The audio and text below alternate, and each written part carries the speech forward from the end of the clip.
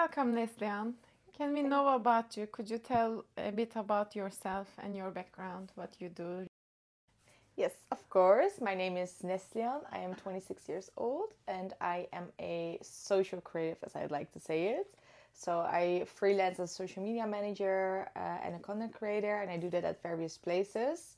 I'm also a board member at We Are Raw. And in addition to that, I also follow I'm part of QME Academy that's provided by Omnicom Media Group. So a little bit of everything. But what I mostly love to do is create social content. So that's really where my heart is. And that's what I try to achieve through these multiple pathways. Uh, Maybe it's a good start to talk about Raw and what it is, and this is also how we met each other, and Yes. I would love to start with that. Okay, great. Yes, I'm so happy that I met you through that. But We Are Raw is an organization that helps young talent get into the advertising industry. It's mostly within Amsterdam, but we also try to host events at Rotterdam or The Hague. So what we do is we offer an opportunity to network, to gain knowledge, and basically to connect with either other students or young professionals with professionals from the industry itself. So we try to bridge the gap between those, because sometimes that can be a bit of a challenge to really find the right person, connect with the right person. And through our events that we host, we hope to minimize that and ensure that young talent feels a little bit more, or how to say it, that move young talent forward. In I really exactly. like that So phrase. yeah, that's our slogan: move young talent forward. So that's what we really hope to do, and that they feel comfortable to get into the industry that way. How did you end up creating social media content? This is very new, and what made you interested in this kind of things? And yes, I think that it's rooted. I grew up with social media, so it's a bit rooted in that, as well as my studies. At the Hogeschool of Utrecht, I studied creative business, and there it was also part of the advertising campaigns that we did for them during studies, that we had case sessions. And I think that's where it really started to form, that I was always drawn towards social media content. I also like to post things on Instagram and now on TikTok. Once TikTok started to become super big, I'm like, okay, this is amazing. I need to be on this platform. I need to learn about it. And that's kind of my way of looking at content. So I see it and I'm like, okay, this is cool. And this is kind of like a learning that I can get from it, or draw inspiration from, so I can create new things for my clients. your recent work, and what is making you excited about this? It is, I don't think many people knows about these kind of paths of the creating social media content, and I would love to understand how you create from ideation to concept and execution. Okay, yes, I think that's also a very broad question, but I can narrow it down for myself in a way where I do it with Boomerang FT. So as a freelancer, I work there, and that's fine. Okay. So as a freelancer, I work at Boomerang FT. And there I'm able to work on Nivea and Nivea Men. So those are very big names in the beauty space. And that's also kind of where I want to form my niche. So it's great that I have the opportunity through that to work on those clients. And what we do is, first of all, one of my responsibilities there is to create actual social content. So brands can gravitate towards, oh, okay, we have this campaign and we also want to post this on socials, but then it's not in a social format, it's not made for TikTok, and then it doesn't really land on the platform. So what I do is I analyze trends and I draw inspiration from that to see, okay, what kind of trends are relevant for Nivea, what are relevant for Nivea Men, or is there an insight in this trend that we can create a new concept about? So for example, my approach then would be is to see, okay, what is trending within certain hashtags that are important. So for Nivea, what I do is I look at skincare, I look at body care, I look at hair care, I look at also like beauty, just very broad. And then I filter the content to, okay, what's posted this month and what has the most likes. And then I analyze it and I see, okay, what are the comments about? Because the comment section is where it happens. The comment section has so many good insights. It's amazing because that's where the conversation happens and that's where the community talks and they share knowledge, they share tips. Sometimes they hate on each other, but that's part of it. So I think the comment section is so relevant. And that's definitely if you're someone who is kind of like in the inspiration phase and indeed like the whole process of like coming from idea to concept. I think you can draw so much inspiration from the comments. But then, of course, it needs to be about videos that are relevant to you. Because if you're looking at every comment of every video, that's too much. It would be too overwhelming, yes, I guess. Yes, I would say. How is your regular day looks like to you? Like you wake up and try to consume social media. What is the... Maybe we can talk about this a bit. Yes. So I myself, I work in social, but I'm also a big social media consumer. So when I wake up, one of the first things that I do is I do grab my phone and I open TikTok. And it's just like, okay, I'm waking up, I'm casually scrolling. And then I don't have a set schedule in a sense of, because now, as I mentioned, I'm also part of Humi Academy. Yeah. And they have a schedule that I follow, which is I follow like throughout 4 days per week, where they have sessions about media and sessions about human topics such as mental health, work-life balance within the media and the advertising space. So it's kind of also what's on that schedule. That's kind of what I follow right now, because they started in March. What is it, by the way? Humi Academy is a way for young talents to get into media. It is provided by Omnicom Media Group. And the unique thing about it is that you first have inspiration weeks. So you have around 2 or 3 months inspiration weeks where every week there's a different topic of media that is being discussed.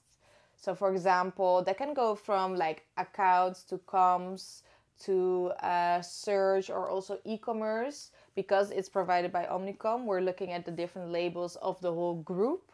So it has PhD, it has OMD, it has Transact, which is the e-commerce part of Omnicom Media Group. But we also went to TBWA, which is a sister company from Omnicom. So from there, you kind of like draw inspiration and also learn what you actually like. What are you good in?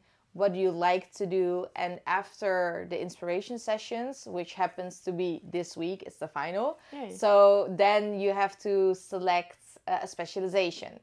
And then you work on cases for the specialization. And then in September, you will actually start working. So it's a unique way to get into a company because they allow you to first look at all the different aspects within the company, learn the basics, and then you kind of also become an all-rounder because you know a little bit about every department, but then also you have the flexibility to choose which one you want to focus on. So it's kind of, I think they call it hyper-intensity learning, where you're like, okay, this is my strength and this is what I like to do, and then you combine those in the brand or like the area of media that you want to get into. Yeah, I hear that also, for example, it's like something like collective learning experience. You learn from the other participants as well. Definitely, because we're a group of 10. And then aside from all the media workshops that you also have human workshops. So for example, we also will this week have a workshop about how to, about like, how do you call it? Menstruational. Menstruational? Yeah, period. Dan moet ik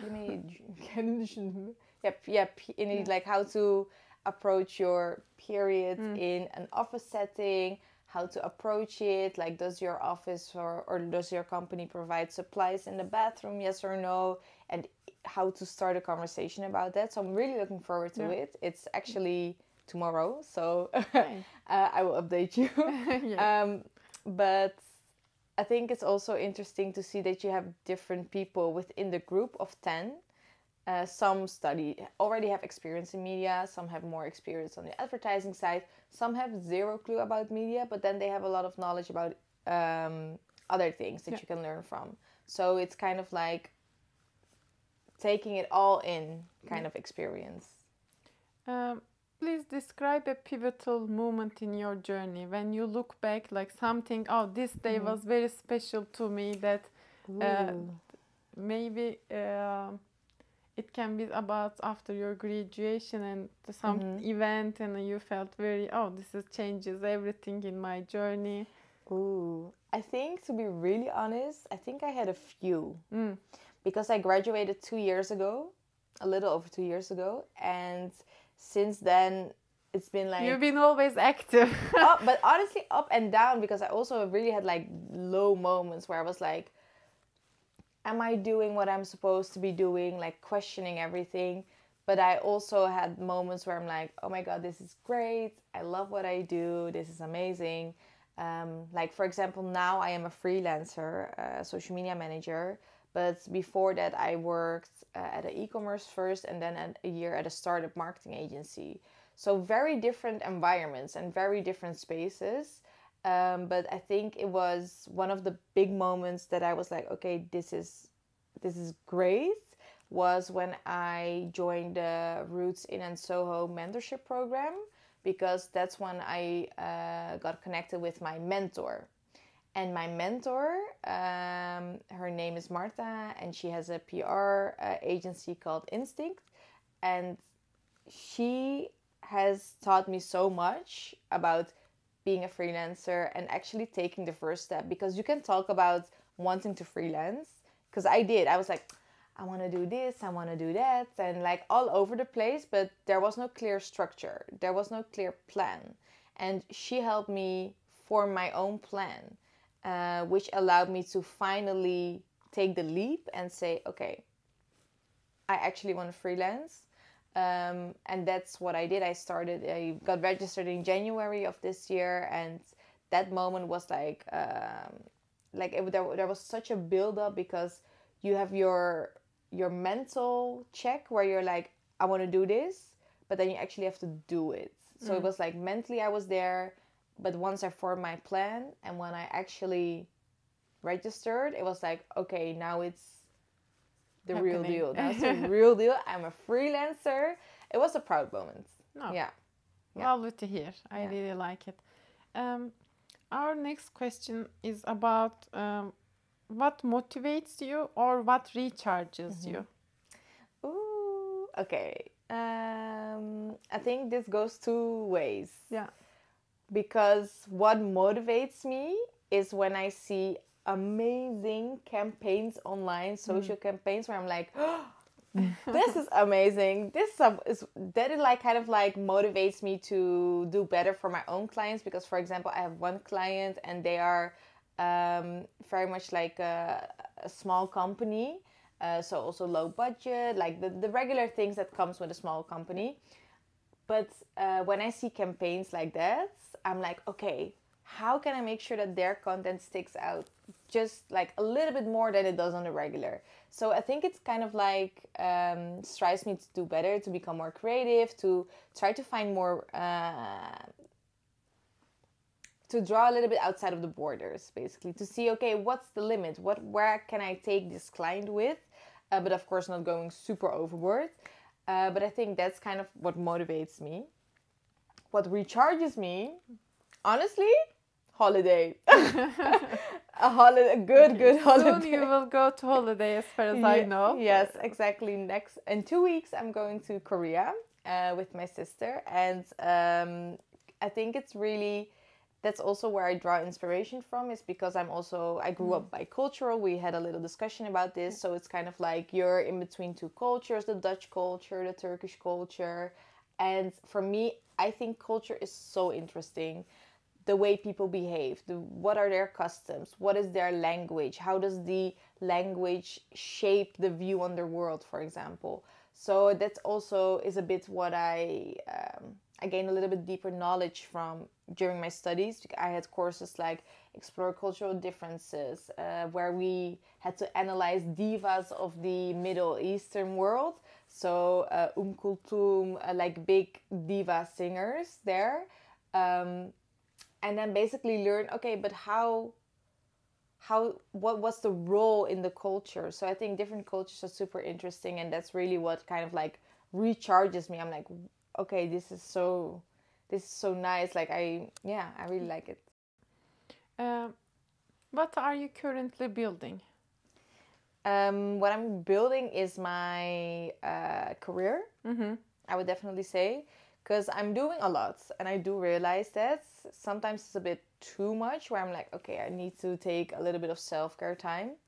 But also I think it's okay to be a bit maybe busier now than is okay, because I'm building my next phase in my career.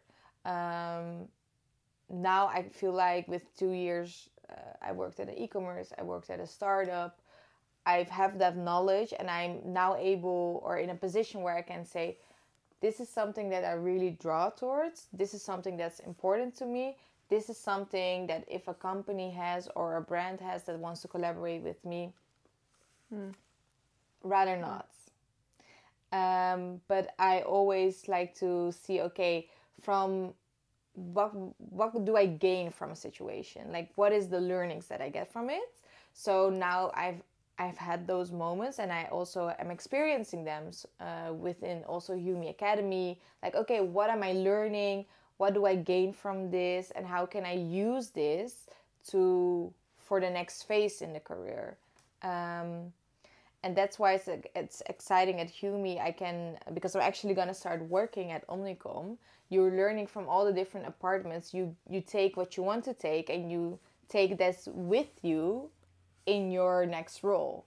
For me, I'm a freelancer, but I also am going to clearly work at a company. So it's the combination is something that I really strive towards right now, because being a full-time freelancer also comes with challenges. And for me, now I've had this opportunity to join the Yumi Academy, and I took it because I was like, okay, I could also thought, I'm a freelancer, I don't want to do it, I only want to freelance. But you also need to assess for yourself, okay, what are opportunities that are being presented to you or that you see, and which one do you really want to hold on to or like grasp towards? I have one big abstract question, Okay. and another supporting question. Okay. How do you hope to be remembered in the future? While coming here, you wrote a letter to your future self. Yes. Please do not share what you write exactly. That is Okay. between you and future you. Yes. But at the same time, I would love to hear if there is something you can share about being. Would you wish if you could control what people would be remembering you? Yeah. What would it be? I think. Yeah. It's a big question. Yeah. So I'm gonna turn it around and ask myself, what do I remember from people? And I think one of the things that I remember is like a feeling that people give, like the energy that they give. So what I would like people to remember me by is that I gave them a good feeling, that I energized them, and that they maybe also got inspired from the things that I did. So my work that I provide, and that they are inspired by it. I think that's something that I would love to be remembered by. Yeah, perfect. Those are the first things that pop into my mind. Perfect. Thank you. Yeah. My last question is, when you were a child, when you were growing up, what did you want to become? Oh, they always ask this to children. Yes. I wanted to become so many things. Honestly, so many things. But one thing that I really liked was being a steward. Is that No. the word? A steward Okay. in like in the airplane? Yeah. Yes, because they were always so. Because I remember every summer we went to Turkey, and then they were always so nicely dressed, and they were always so friendly and helpful, and they get to travel with their work. I think that's something that's also that I would love to achieve one day. That was just something when I was a little girl. I was like, wow, this is what I want to do. So I think, yeah, that would be it. Yay, great. Thank you for being a guest in the episode and have Time Capsule. It was a pleasure to host you. Yes, thank you so much for inviting me. I had a blast. Yeah, bye.